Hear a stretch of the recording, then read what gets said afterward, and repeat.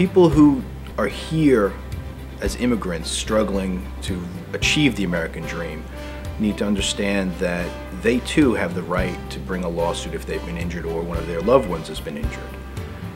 Those people usually are very scared because their boss tells them he's going to fire them or they're going to have immigration come after them. But you need to understand that in the United States, even a person who doesn't have documentation to be here can file a lawsuit. Over the past 15 years, I've been representing people who are hurt in factory accidents and warehouse accidents.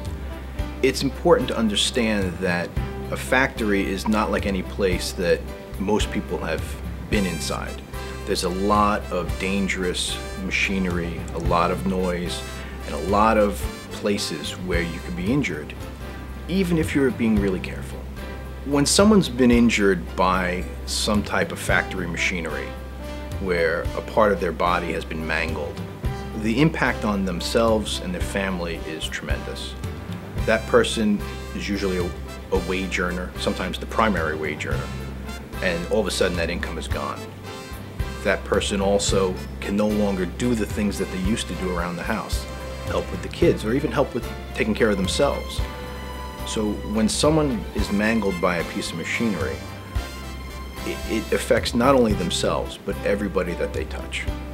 I've represented people hurt on just about every type of machinery you can think of, from conveyors to laundry machinery to table saws to metal fabricating machinery, just about any type of machine you can think of.